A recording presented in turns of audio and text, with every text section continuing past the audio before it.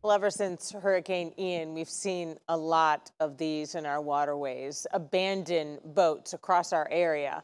Florida Fish and Wildlife is hoping to make it easier now for local governments to get reimbursed for being forced to remove these derelict boats. That would likely speed up the work. NBC2's Mohammed Abdul Kawi is live at the Old Bridge Marina in Fort Myers, speaking with people who are really hopeful about this change. Yeah, that's right, Peter and Kelly. These boats here at the Old Bridge Marina are everywhere. Everywhere you look, there's boats. Right over there, you can see just how much rust is collecting. Again, these boats have been here since 2 years ago, since Hurricane Ian. But now the state will give counties money to remove these boats, and like you just said, to hopefully speed up this process.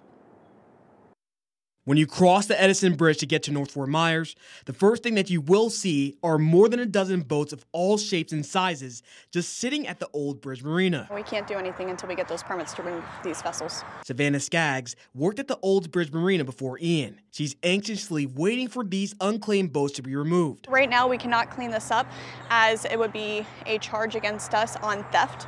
So we are unable to remove any vessels from here as we would be charged in a manner of theft. Because of this, the business has been shut down for nearly 2 years. It's very frustrating. For local governments, FWC is now allowing them to get paid for removing unclaimed boats. I told Savannah that FWC listed 700 derelict vessels on its database.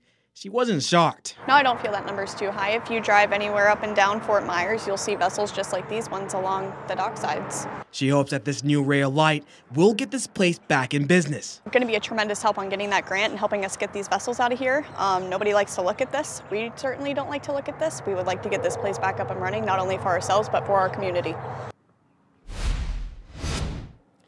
Now, if you ever see any boats that might be in danger or abandoned, report that to FWC. For now, reporting local here in North Fort Myers, Mohammed Abdul Kawi, NBC2.